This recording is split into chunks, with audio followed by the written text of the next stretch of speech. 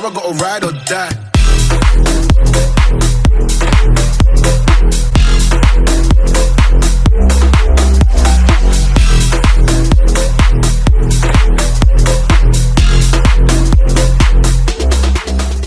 What's going on YouTube, just JK and welcome back to my channel for another GTA 5 video, and in today's video we're going to be building Hans 2011 Lexus LFA using this ETR1. So straight off the bat, this car is very much what we need as it looks right now. We aren't going to have to make too many cosmetic changes to this. It's a shame that we don't have a non-wide body version of this as an option. It would be nice to be able to decide whether we want a wide body on this or not. Say like if the standard version of this ETR1 didn't have a wide body and then the wide body was sort of like an additional option in Los Santos Customs, that would be perfect, but we're stuck with it unfortunately. We don't necessarily need the wide body for this particular build, but like I said, we're stuck with it, so we'll just have to deal with it. And also, like I said, the overall aesthetics of this car is pretty much what we need. It's already got the hood vents, it's already got the right bumper by the looks of it. We'll just have to change a few little bits and pieces, and I'm going to run you through those changes right about now. So as always, we're going to start this build with 100% body armor, then we're going to go to the brakes and grab the race brakes, then for the bumper. So we do get an option for the front bumper, but like I said, this is pretty much what we need already. The only options we've got is to add on canards, or we can do the canard with the intercooler. But like I said, man, the front bumper as stock is pretty much identical to what we need, and we don't need an exposed intercooler like that, and we definitely don't need them racing canards. So we're going to stay stock for the front bumper. For the rear bumper, we do get an option of a tow hook. It is very minor, you can barely see it. If you want to add a tow hook, I suppose you could do, but then it's not really following the laws of the build, and so to speak. And I think it looks kind of silly, to be honest. It's dead center, it's really small, and we're going to stay stock. For the engine, we're going to go for a level 4 engine upgrade. For the exhausts, at the moment we've got them at the side, as you can see. Where are they? This side. And I don't think we can change the position of them, unfortunately, which is a shame, because Hans LFA does not have the exhaust protruding from the side. So with that being said, we're not going to have a titanium, because that does exit a little bit too far for my liking. It's a bit of a trip hazard, so we're going to stay stock for the exhaust. For the hood, like I've already said, man, the hood vents are perfect for what we need, and we don't need a carbon, so we're going to stay stock. Then we're going to move on to the lights. We're going to get the Xeon headlights. So this car usually comes with a livery already installed, like if you're playing it on console or if you buy it online, it does usually come with a livery, which is one of these bad boys. Because I'm on PC and I've just spawned it in using the menus mod, and yeah, it spawned in without a livery, so I don't have to change it. But like I said, usually when you purchase this vehicle, it does come with a livery already installed, so if you do have a livery, you just need to remove it. Then we're going to move on to the mirrors. So at the moment, the stock ones are pretty much what we need, and the others don't change colour, don't change design until you get down to the bottom, which is the custom mirrors. We don't need that.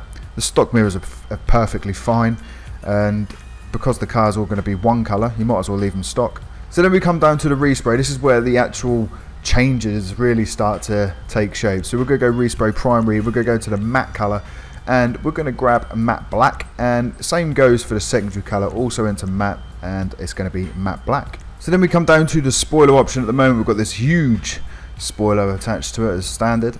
But we do need to change it. Initially when I first thought of this build, I thought that we didn't need a spoiler, but then looking further into it, I do notice that there is a little spoiler attached to this car. And when I say little spoiler, I actually do mean it is quite small, and it looks kind of silly to have such a small spoiler on such a big car, but that's the way it is. And this drift wing, in my opinion, is the closest to what we need.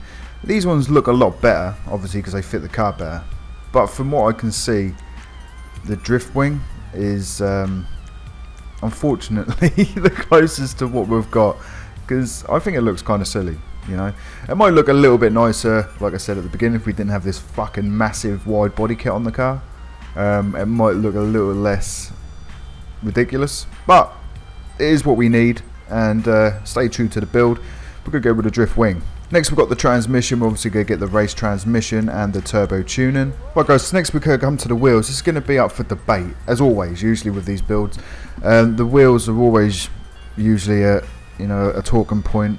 because there's so many different wheels in this game that looks very similar to each other. It's really difficult to be able to nail down exactly what we need. So when we do go into the wheels, I think the argument is going to stop when we need to go into the high end. But the arguments are going to start whether we need chrome wheels on these or not, because the car has kind of like a black chrome, so they're not like that silvery, super bright chrome colour that we're used to. In the movie, Han has black chrome rims by the seams of it. From what I can see, they look like black chrome. So, with that being said, high end is the way to go.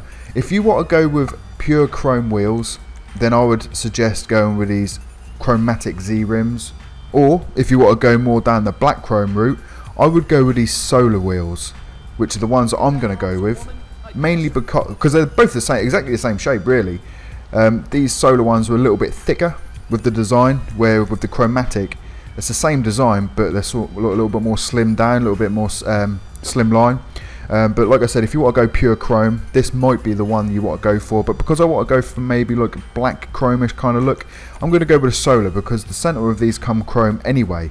So once I purchase them, if you go solar, I'll go wheel color and go and grab these carbon black, and then I think that kind of works out really well. It kind of, the black kind of complements the chrome in a way. It might give off an illusion of black chrome, in my opinion. Like I said, both shapes are identical, the chromatic and the solar. The shapes are pretty much the same, and very similar to the LFA from Fast 5.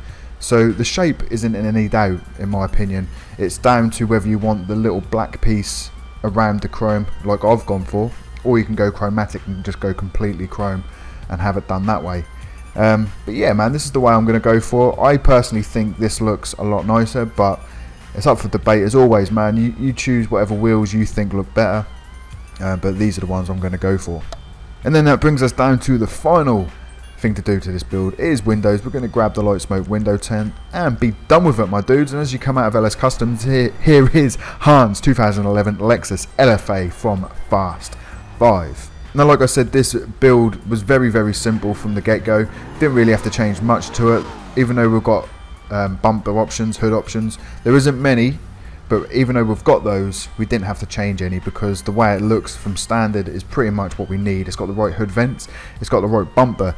The only thing we really had to change was the spoiler at the back, which kind of looks a little bit better now we're out in the daylight, but still not ideal for this, with the size of the car at least. It is a shame about the rear window, but we can't change that because the ETR1 was put into this game as a track race car, so there's nothing we can do about that.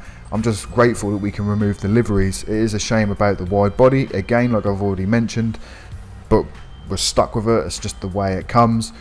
But other than that, you can tell what it's supposed to be. You can tell it's supposed to be a Lexus LFA without a doubt, without a shadow of a doubt. It looks awesome, but a very simple build. If you can afford the ETR1 in GTR 9, I think it's around $1 million.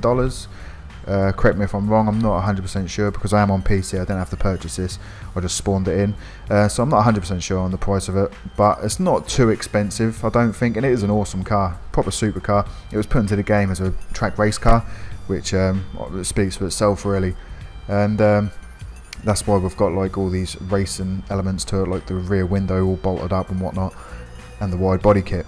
But what we can do to it, like I said, the wheels, the spoiler, the colour, removing the livery for a start, is, you know, the right sort of things that we can do to make this look like Han's LFA from Fast 5.